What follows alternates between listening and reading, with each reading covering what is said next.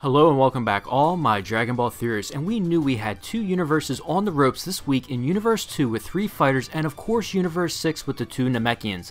I really enjoyed how they split up the action of the 2 fights, even though I never got to see Zirloin do anything cool, but instead turn into Ribrianne through the power of love.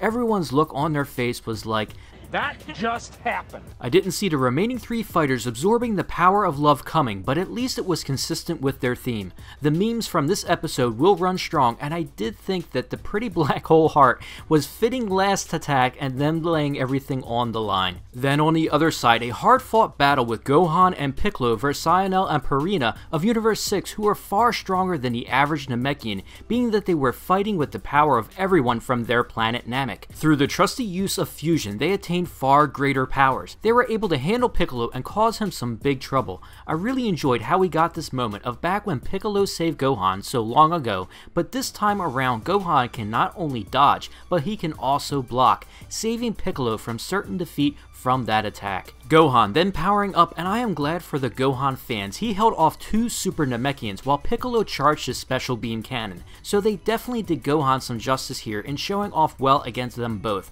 but it did come down to this moment, Goku needing to go Super Saiyan Blue yet again, really pushing himself and starting a Kamehameha to break free, while at the same time Gohan does the same. So there was this epic Kamehameha battle in 2 fights, which made this episode's action really well done. I do like that Gohan still got help from Piccolo in the end to seal the deal, eliminating the Universe 6 Namekians at the same time Goku's Kamehameha took out the 3 fighters of Universe 2. So that is all she wrote, and both universes must now be erased, and the Grand Priest loves his job a little bit too much. I will say one thing, the Universe 2 stuck with love right up to the very end, although for me, I have a far greater attachment to the characters of Universe 6 that we got to know so well. Cabba and Hit looking on, getting erased together as Cabba wishes Vegeta good luck. Champa staring at his brother Beerus, and you know he wanted to say something, but instead staying in character till the very end, giving his brother the stank eye. Beerus composed, but I feel for him. His brother that he has known forever is now gone. For me moving forward, I thought something like this was going to happen, and I think that they did a great job of writing this episode.